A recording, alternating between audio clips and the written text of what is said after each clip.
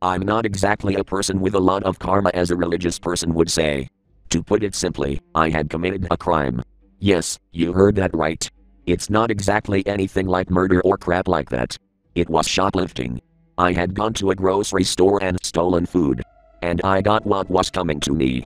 I can't even say I'm mad at whoever would have the mind to make this. I may not go to hell for my crimes, because this will scar me forever. I ran back to my rented hotel room with all of the food.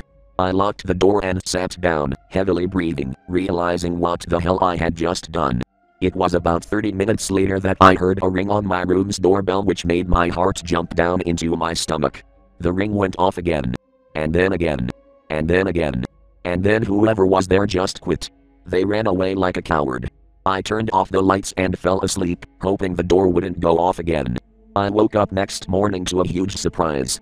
My lamp was knocked over, muddy footprints were on the fuzzy carpet, and the door was wide open. Someone had been in my room.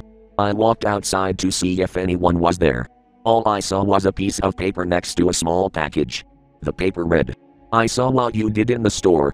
My boss has an odd way of punishing people for their crimes, which is scaring their asses off. Which I guess I must do. I apologize for trashing your room, but rules are rules. Watch the tape in the package. Warning in advance, this may scar you for the rest of your life, which may cause nightmares, night terrors, or common cold sweats. You have been warned. Name withheld." I opened the package and popped the VHS into the TV, which luckily still had the player, and switched on the tape.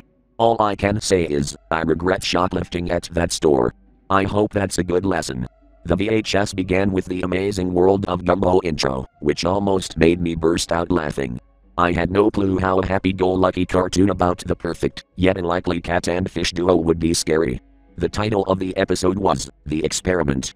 I did a quick Google search to make sure this episode was real, but I got nothing relating to this episode.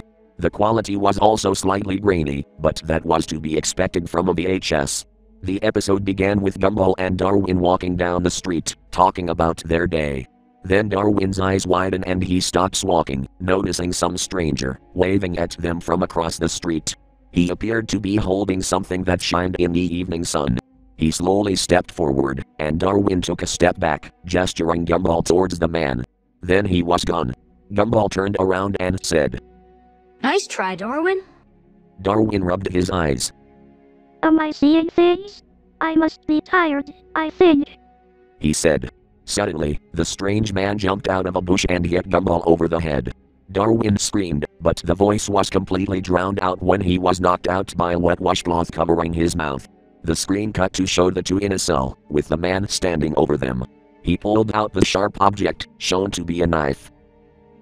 "Don't worry, you two will be made better." He then pulled out a shot that they used to put patients to sleep during surgery. "This won't hurt one bit," he said, giving them both the shot. Darwin screamed out once more before he fell asleep. The screen then cut to black, with sounds that I cannot describe playing. I could, but I think you probably already know what. The screen then cut to show Anais, calling out to her two brothers, saying, "Guys, Mom wants you back home. It's dinner time. We need to go." There was no response. Anais eventually came upon an old house she had never seen on their block. "Has this house always been here?" She wondered, then stepped inside. She picked up a flashlight she found on the ground and took a couple steps forward, investigating the odd house. She first noticed that there were footprints on the ground, with a large, wet trail following them. "What happened here?" she asked herself. On the floor, she found some stitching.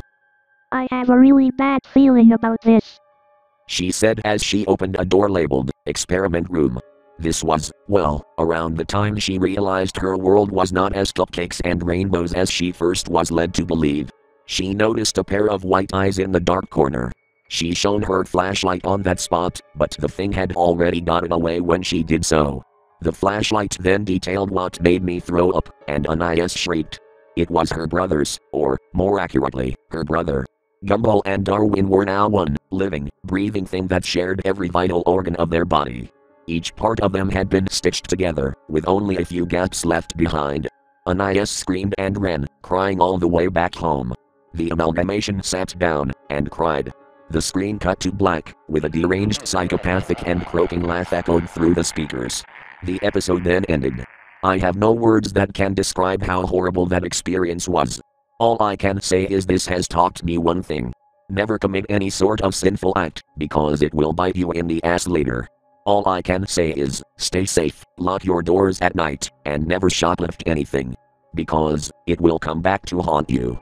So if you are planning on doing a sinful act, just forget about it.